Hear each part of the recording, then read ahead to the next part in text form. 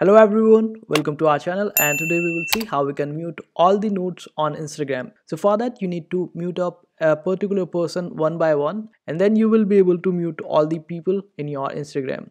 So for that I'm just giving you an example of Cristiano Ronaldo, how we can mute all the notes from Cristiano Ronaldo. So for that you need to open up the profile of a particular person and then click on this option of following, and here you will find this list. Then just click on mute option over here, and after that you will see this option of notes over here. Just enable it, and then you will be able to mute that particular person's notes.